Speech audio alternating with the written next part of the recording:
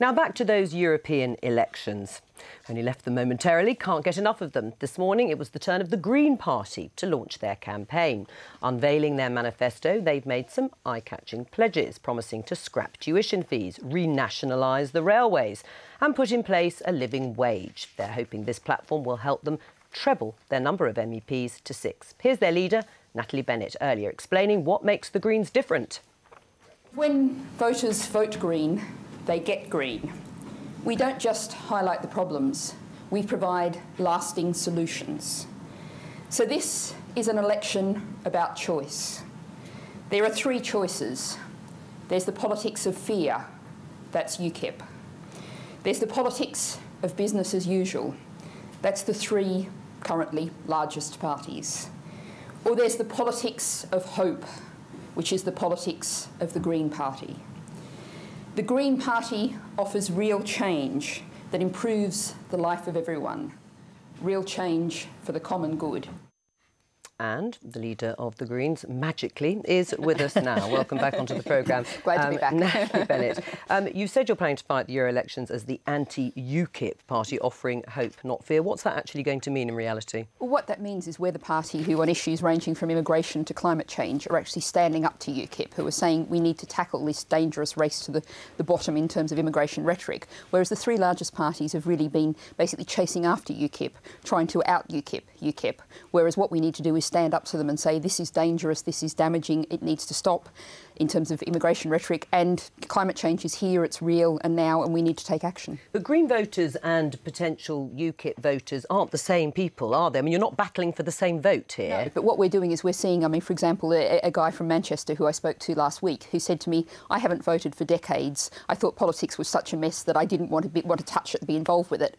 But now, after the rise of UKIP, I can't sit on the fence anymore. I'm going to vote Green because we need to stand out against that UKIP rhetoric. But if someone is concerned about immigration and the effect of the European Union on the UK, they're not going to vote Green, are they? Well, I think the thing is what we need to do is when you talk to people and say, if you say you're concerned about immigration, what are you really concerned about? People are concerned about low wages, and that's a failure of government policy, a minimum wage that's not enforced, a minimum wage that should be a living wage. It's issues of housing, which again is a failure of government policy. It's issues of crowded schools and hospitals, and that's a failure of investment and a failure to plan with our Agovian free school revolution. So when you talk to people and unpick their concerns, often their concerns aren't really immigration. They're all of those facts that the society is not working for the common good, but for the good of the few. Right, well, let's look at those policies. And we mentioned a few of them at the beginning, scrapping tuition fees and prescription fees, renationalising railways and energy companies, introducing a living wage.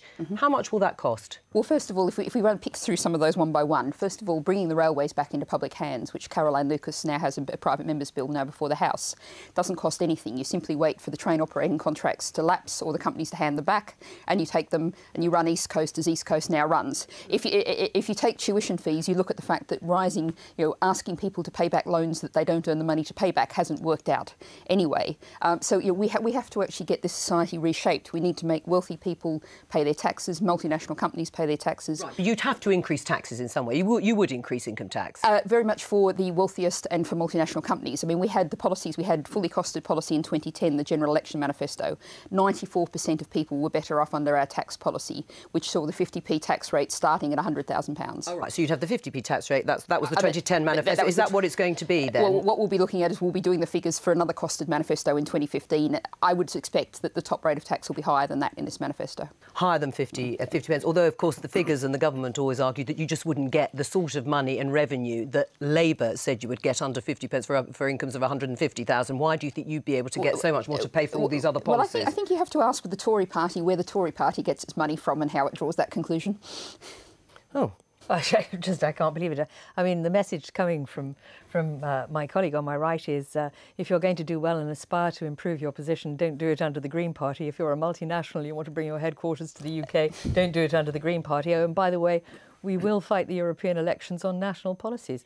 I appreciate that the Green Party is supporting me against HS2. We are and indeed, I'm yes. grateful for that support from your colleague in the House of Commons. However, I'm afraid I can't subscribe to anything you're saying. I think this election is about offering people a choice on Europe, and I don't believe your party can Except do that. you're in favour of an in-out referendum, though, aren't you? Yes, we believe... So you agree with UKIP on that? We believe we trust in democracy. If it's good enough for the Scots, it's good enough for the rest of us.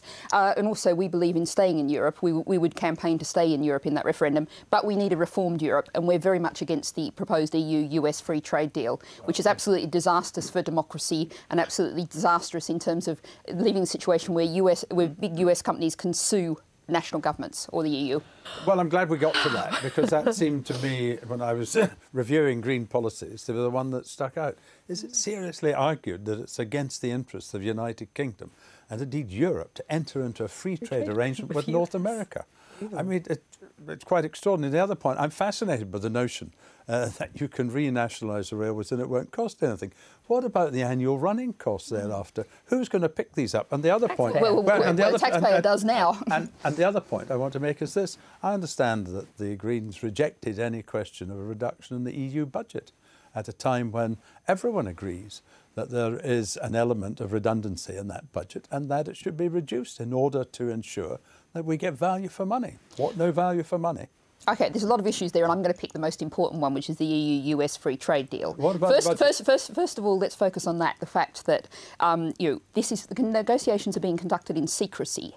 Even MEPs are not being told about that. And if that's the case, why can't we do this openly, democratically? And more to the point, we're talking about harmonisation of regulations. Now, in the US, you can take chicken carcasses and wash them in bleach and then sell them to the public. That's against EU rules.